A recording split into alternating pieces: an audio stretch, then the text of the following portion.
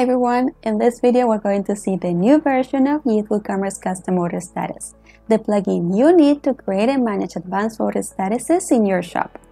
We're going to see the new dashboard and all the options so you can start creating your own custom order statuses. Before we get into it, let me remind you that we list the links to the plugin, documentation, and live demo with access to the admin dashboard below in the description or in the first comment. And now, let's get to it.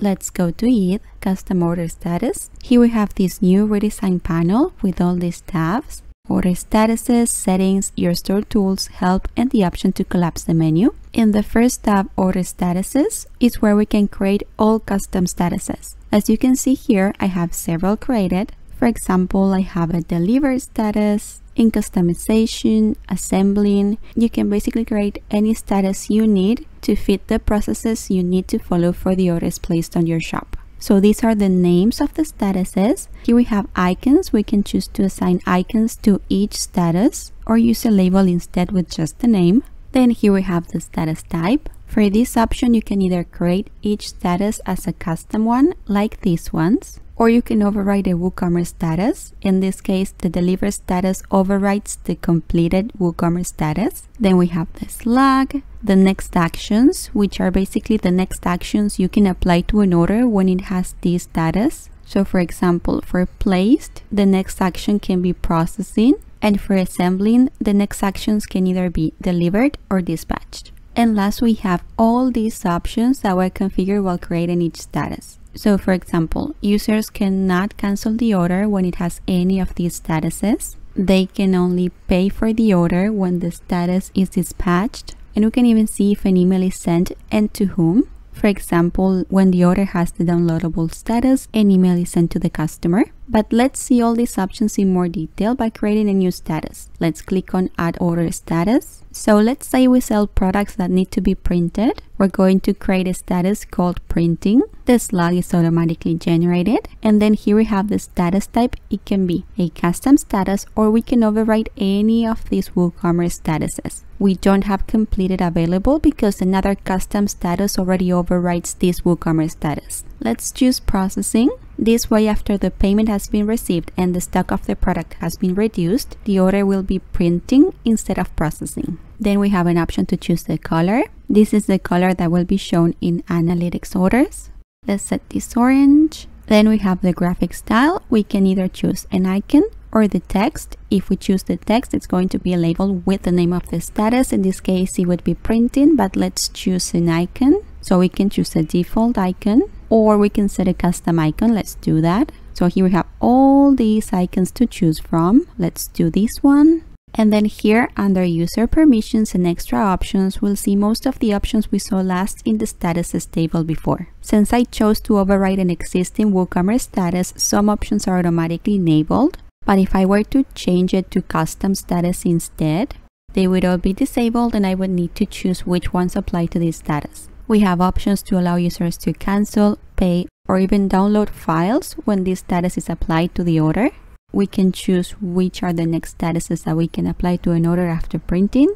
We have deliver. Let's also choose assembling and dispatched. Now this set order as paid option can be enabled to consider the order as paid when it has this status. This option won't be visible if I choose to override the processing status again, or even the completed status. Say it's not there.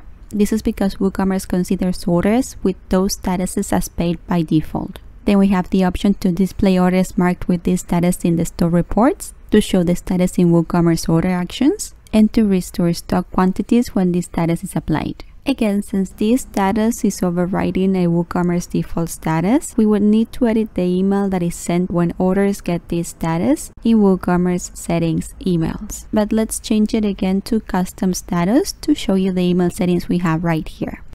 Before moving on, let me remind you to like this video, subscribe to our channel, and hit that bell down below so you know every time we publish a new video. Now, let's continue. Here we can choose the recipients for this email notification. Let's do customer. Here we can enter the name of the sender, the email address, the email subject. Let's say we're printing your order, then the email heading, and a custom message. We can use any of these shortcodes. For example, I use the customer first name to start the message. You can also include the order information if you want to, which would be billing and shipping address, order items, total, and more. Let's do that, and let's save the status. Status published. Let's go back to order statuses table, and here we have the new status. You can see the icon is orange because that's the color that I chose. We have the name, the status type. We ended up choosing custom status, the slug, the next actions, and the permissions and extra options we set for this custom status. Here we have bulk actions to edit or move several custom statuses to the trash at once. We can filter statuses by date, and we can also search statuses here. And here we have an option to import statuses in case you have other custom statuses already created with another plugin. Then in settings, we'll see an option to allow shop managers to manage order statuses as well. In your store tools, we'll find additional tools to improve user experience, increase conversions, and loyalize customers. The best options are request a quote, so you can hide prices and the add to cart button and let customers request quotes for the products you sell. Ajax search, so you can add a search engine to your store, and Ajax product filter to add your own filters to your store. With these two plugins, you can help customers find the products they're interested in and improve the user experience in your shop. And last, we have the help tab, where we're going to find the link to the documentation so you can see how the plugin works and how to configure it, and the link to submit a ticket in case you need help from our developers. Last, let's go over to WooCommerce orders. So here we have some orders with the custom statuses. If we hover over the statuses, we'll see more information about the change. And here we have actions, so we can change the status of each order with just one click. For example, here we have two statuses to choose from, dispatched and complete. Let's change it to dispatched. And there we go. So it changed from assembling to dispatched. If you cannot find the actions column here or in the plugin dashboard, you can check the screen options and you see the next actions and all the fields you can enable here. And of course, users will see the name of the status in my account, orders, like this. Okay, so that's how you can configure and use the plugin. I hope you enjoyed this tutorial. If you did, please give this video a big thumbs up, and we'll meet again for our next video.